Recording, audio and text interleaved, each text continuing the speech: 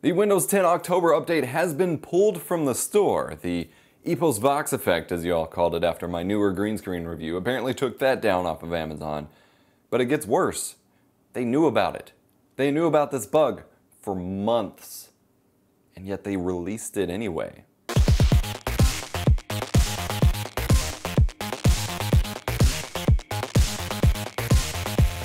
I'm EposVox here to make tech easier and more fun, and I've made a couple videos now about the Windows 10 1809 update that just rolled out, the big October update that rolled out to a lot of people, or to the people who are all holier than thou about it. This wasn't an update that we had a choice in. It didn't pop up the little box saying, hey, it's time to update, you should update now. It just updated. It just came out like a normal Windows update and installed itself on most people's machines. And in that, a lot of people are rebooting after the update, which they didn't ask for in the first place, and they're wondering where their files are. Where did they go? Well, the update deleted them, and apparently a user has reported, there were user reports of this bug deleting files three months ago. Now, if you're unaware, the Windows updates are still actually tested by some users who are in the feedback program or the Windows Insider program. Now, according to The Verge, that's millions of people testing Windows 10, which in their video declaring that the update had been pulled from the Windows, update downloads, they made a very serious effort to make it clear that millions of people test Windows 10. I don't know why. They didn't really have a reason as to why they said that. It's almost like when Microsoft does not need anyone else except for Microsoft defending their decisions. But I guess The Verge decided they needed to give Microsoft a good old pat on the back. Aw, shucks, they are trying their best to get these updates out and made in a reasonable fashion, I guess. I'm sure laying off their quality assurance and testing teams had nothing to do with the crazy debacles that have happened with almost every major Windows 10 update. Nothing at all, right? At least one of these millions of people testing the Windows 10 updates before they release, someone 3 months ago, I have a screenshot here on the Feedback Hub, reported that files that were not synced to their OneDrive account in their user data folders were deleted.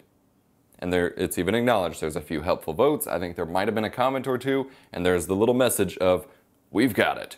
We're working on it. We'll have that fixed by release, right? Because why would you release an update to millions of some forced users of your operating system that you've shoved down everyone's throats that deletes their files?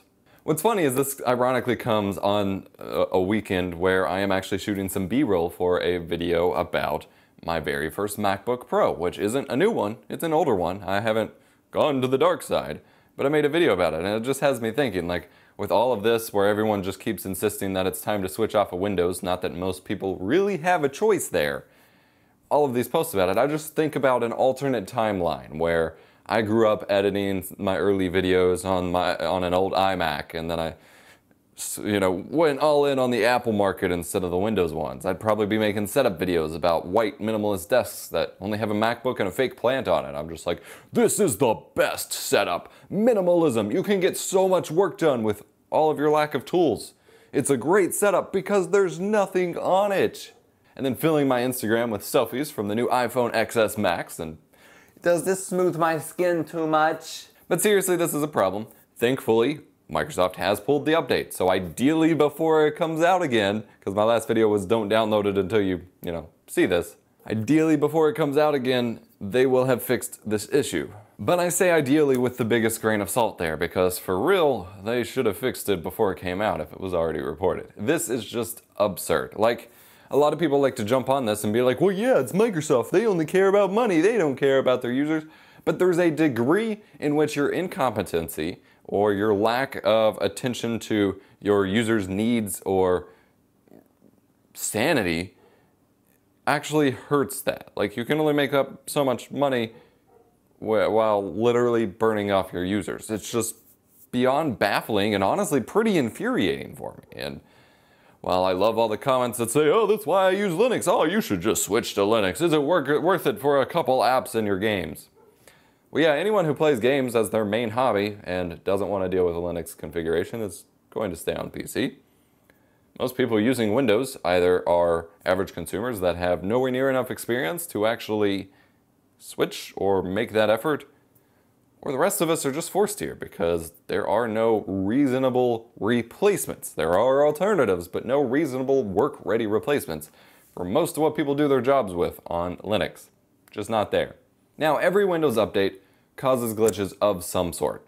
Pretty much everyone does. I mean, the operating system is so pervasive at this point. I mean, Windows is always on everyone's computers that there's always going to be edge cases of really old computers that just can't handle the updates anymore, random glitches during install, and so on. But it has been getting worse and worse with Windows 10 to the point that deleting files is basically just, you might as well be popping up advertisements. Please go buy a Mac. Please install Linux. Like, Microsoft, I'm serious right now. Here, I'm going to go all Casey Neistat. I am serious business mode. Microsoft, you can't keep doing this. You need to properly vet and test. That's too close on my face.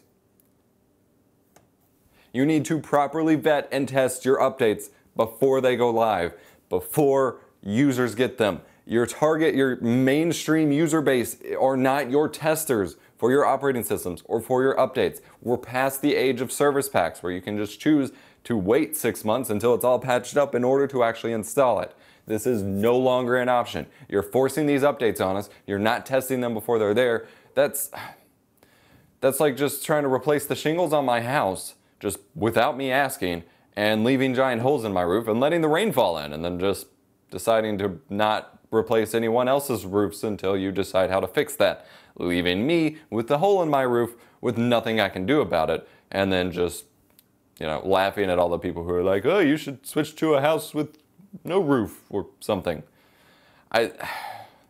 If your files are missing, you do have an option for trying to find them. It's actually even been theorized that maybe the files aren't necessarily being deleted, but something in the policy editor or the way it's set for the operating system to detect files, maybe it just kind of lost the link from the file system to those files, and they might still be there, just inaccessible or, you know, invisible to the operating system. So you can try file recovery tools. The free one that most people recommend these days is Recuva, from the same people that made CCleaner. This is not a sponsored spot or anything like that. However, if the Recuva people are launching, money please. But you could try that to try to see if you can get some of your files back. Keep in mind, file recovery of that magnitude is never a guarantee in the slightest.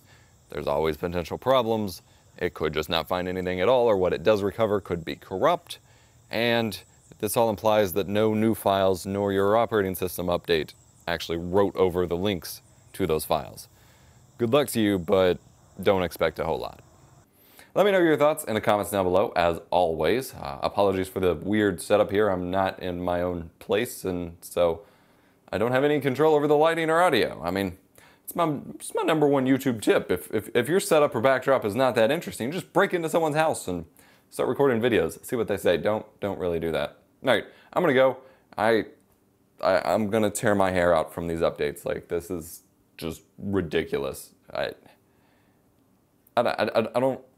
don't have words at this point.